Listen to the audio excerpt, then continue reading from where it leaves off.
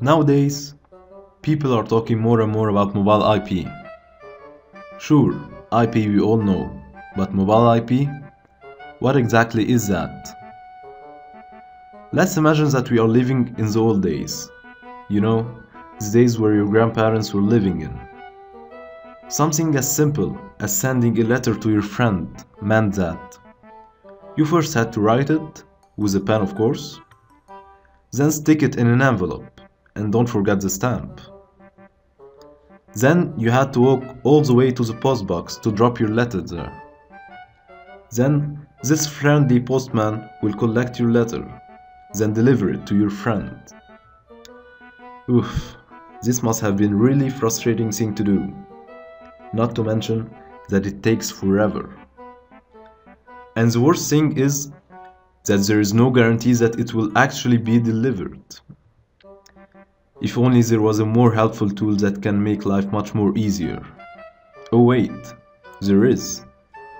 It's this magical thing called the internet. Now you can play your favorite games online, check out how to bake your favorite cake, and see if tomorrow weather will be sunny, or will it rain while you don't have an umbrella. This is all nice and pretty. I mean, internet really helped revolutionize our lives. But there is a dark side to it. There is all the technical stuff that makes the internet work. There is message exchange, security, verification, authentication, and many other things that the user don't even realize. This is all done using what is called Internet Protocol, or IP, because we are all lazy to say its full name. And this have been working really good for us, at least for the last 20 years or so, when we still did not mind actually sitting still in front of a computer. But today, we can't afford this anymore. We now want to access the internet from mobile devices, like smartphones, laptops, and tablets. That's why the good people in charge of research did what they do best.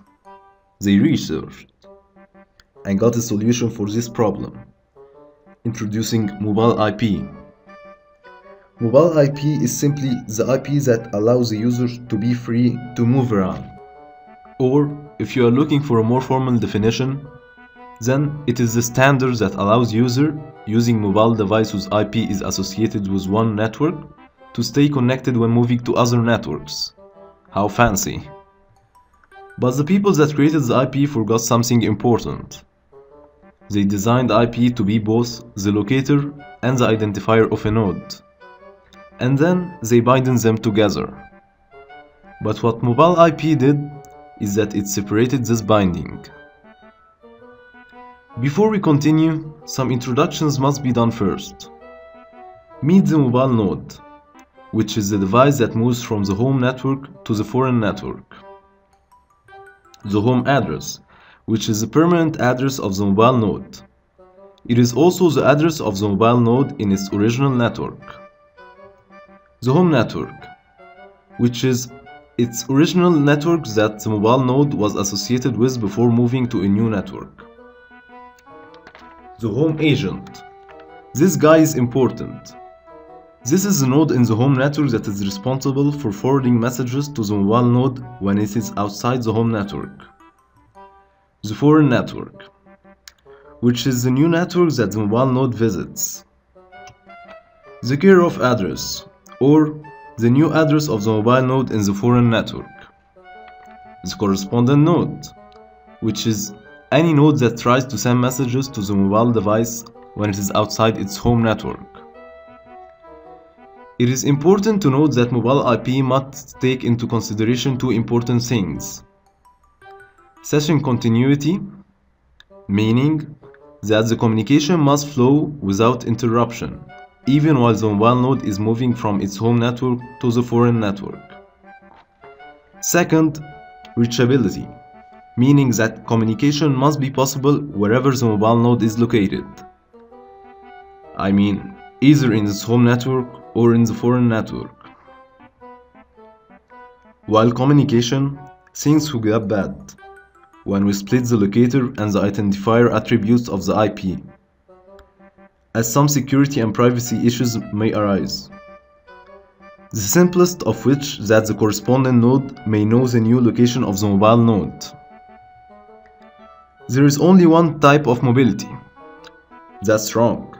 There are several. We have terminal mobility, which is when the host changes its point of attachment.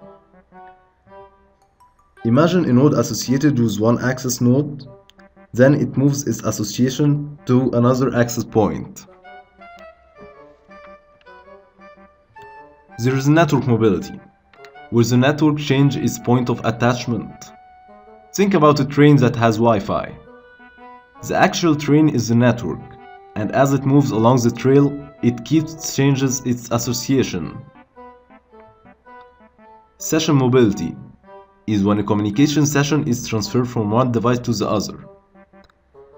Imagine you are watching a movie on your smartphone, for example, and when you reach your home, you want to continue watching it on your TV. This is an example of session mobility. To help us understand how mobile IP actually works, we will take this example. This is the home network that has a home agent connected to it. Another network will act as a foreign network.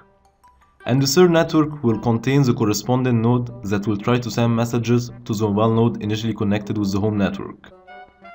We will take a scenario in which the mobile node will move from the home network to the visited or foreign network.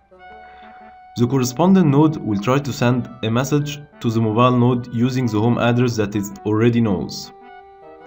The message will be intercepted by the home agent, which will look up the new address of the mobile node in the new network or the care of address. The home agent will then encapsulate the message it just received and set the destination address to the mobile node's new care of address. The message will then be tunneled to the mobile node in its new location in the foreign network.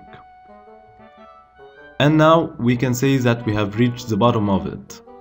Next time someone asks you something related to mobile IP, you will be able to answer him.